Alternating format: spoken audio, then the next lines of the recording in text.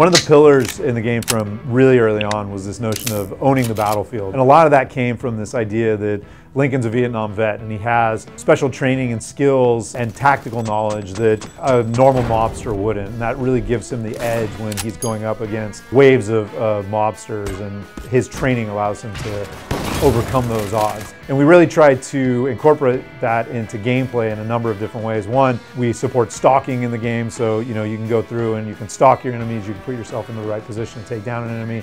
We support a wide variety of weapons, so everything from classic machine gun all the way to Vietnam era weapons, our version of some of the weapons that they were using over in Vietnam, handguns that you might expect a mobster to use, all the way to more military feeling stuff. Lincoln also gains the ability to put on a flak vest, and he gains grenades and other things that the mob initially at least doesn't have access to. We have a robust cover system. It's an open world game, but we tried to make sure that there was cover available everywhere, and take cover behind cars, and you can take cover behind pretty much anything in the environment that looks like it should be cover. And then the way Lincoln moves through the environment, he's a little bit more nimble than mobsters.